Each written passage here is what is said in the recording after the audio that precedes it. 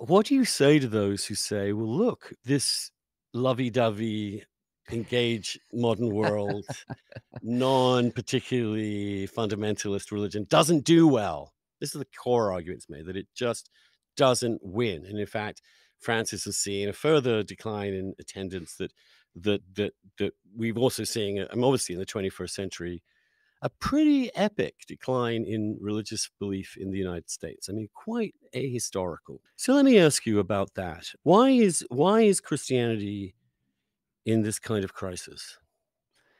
Whew, boy, that's a big question. So, one of the things I've done in these recent years is I've gone back and I've reread scripture through the lens of every syllable, especially of the New Testament, was written by and to a community that had no power.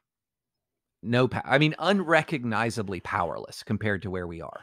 And and what is this message to this community that is powerless and persecuted to an extent that we can barely imagine, right?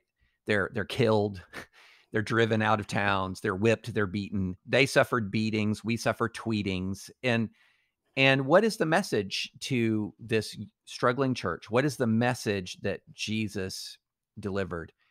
It's not we will rule. It is we will serve, we will love. What are the fruit of the spirit? Kindness, peace, patience, gentleness. What do you do to those who curse you? You bless them. None of it. It is so countercultural. In our sort of idea of how you preserve the health of the church now, the church is almost consumed with notions of earthly power and earthly respect. Just consumed with it. You disrespect me, you don't like me. Whereas Jesus comes, and when he is crucified, and everyone's looking for a Messiah. Everyone's looking for a Messiah who's going to do what works. And what works was going to be throw off the yoke of Roman oppression, restore Jewish rule in Israel. And he dies on a cross with like 5 people around him. Even when he is resurrected, he just appears to a few people and then just kind of leaves them without a plan, just a direction, go and make disciples. And yet, here we are 2,000 years later talking about Jesus Christ, and Caesar Augustus is a footnote to history. And so, one of the things that I think when you're talking about Christians right now is they've forgotten some really fundamental basic principles, such as, and this is Paul writing to a church that is far more persecuted than Christians are today in this country, in the West generally. God did not give us a spirit of fear, but of power. And he's not referring to earthly power. He's talking about confidence in the power of God and love and sound mind.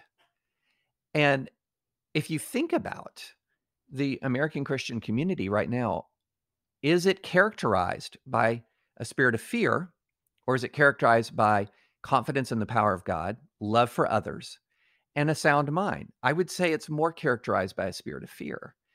And so when I go and I speak at religious organizations and institutions, I speak all the time, Christian colleges, churches. And one of the first questions people ask me, how do I prepare my child for college? And I've started to just say, first, fear not. Don't don't approach the world with fear. We're the last community that's supposed to approach the world with fear.